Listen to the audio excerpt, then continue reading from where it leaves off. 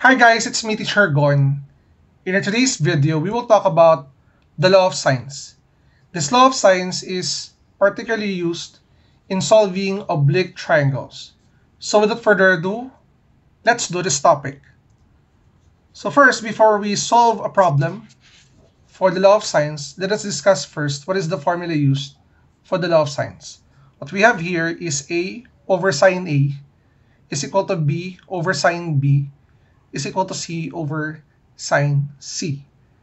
Now, we have here a different version of it wherein we will only flip the given formula or the given fractions wherein the sine A, sine B, and sine C are in the numerator while A, B, and C are in the denominator. But parehas lang yun, kaya don't worry about it. Now, let me discuss first about this formula. This small letter A, small letter B, small letter C indicates or represents the sides of a given oblique triangle, while this capital A, B, and C represents the angles inside a given triangle. So let's start with this first example. In triangle ABC, we are given angle B, which is 141 degrees. This is angle B. Angle C is 23 degrees. And A is 9 units. The length of side A is 9 units.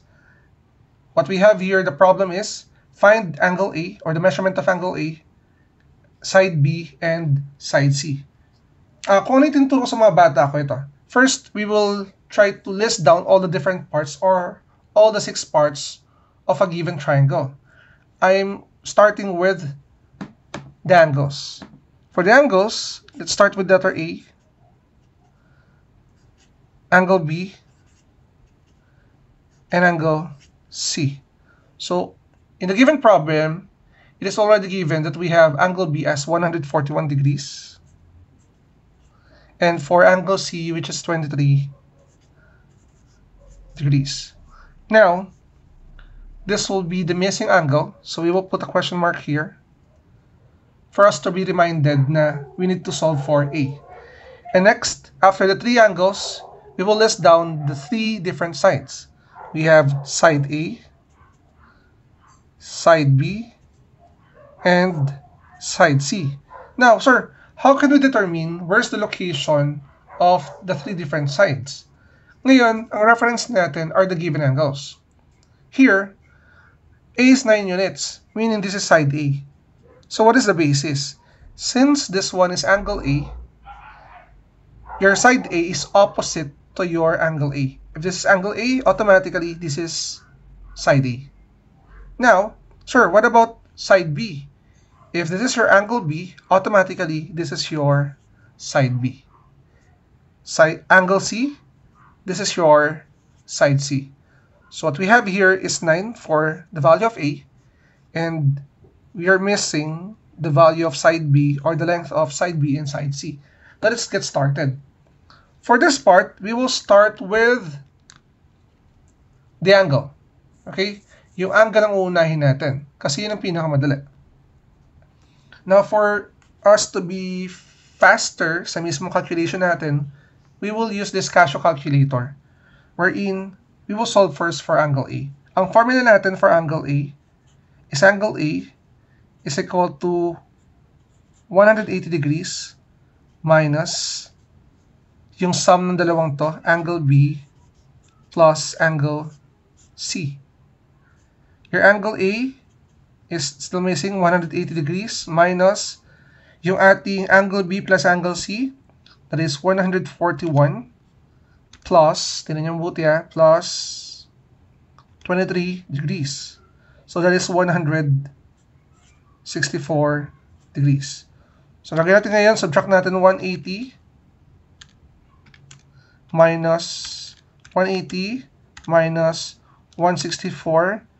Our answer is 16 degrees. Meaning, your angle A is 16 degrees. As easy as that. So this is 16. Let me use another ink or another color for the answer. 16 degrees.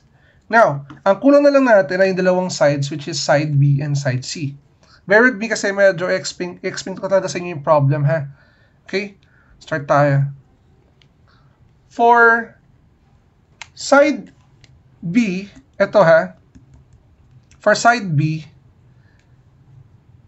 ang gagawin natin dito para mahanap natin sa side B is we will check anong mga letters yung kompleto na. Okay, kasi out of these three formulas, dalawa lang na pwede nyo gamitin dyan. Hindi pwedeng sabay-sabay. Ngayon, since meron na tayong angle A and side A, meaning we will definitely use A over sine A. Okay?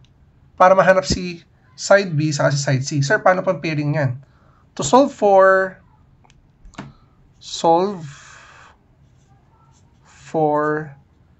side B, ito yung gagawin natin. Use this. You have A over sine A is equal to, ito, gamitin natin to because we need to find B. B over sine B. Sir, ang tanong, pwede ba natin gamitan yung C over sine C instead of A over sine A? Hindi pwede. Kasi pag ginamit mo yung dalawang to, may dalawang variable na kulang or nawawala. So, hindi pwede yan.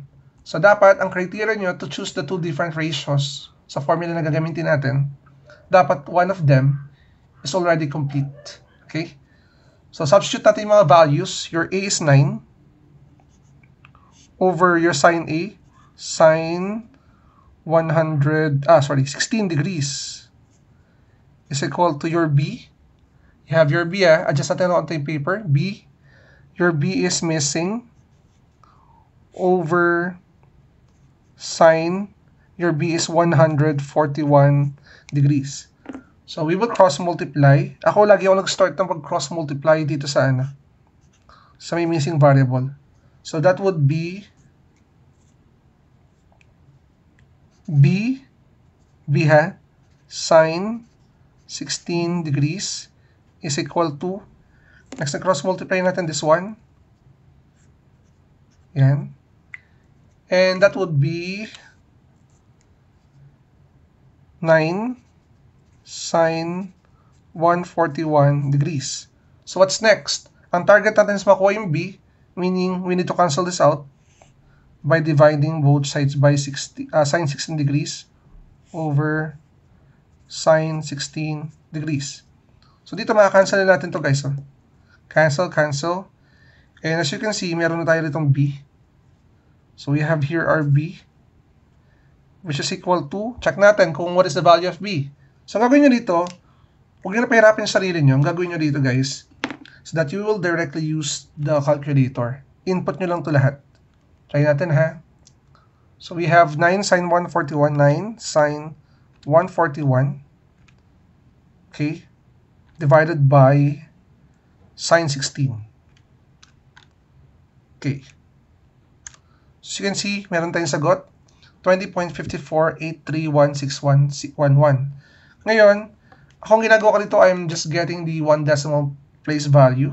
So I will stop with 20.5 units. Ito yung mismo sagot natin dito guys. This is the length of side B. Pero, let me give you an exact answer.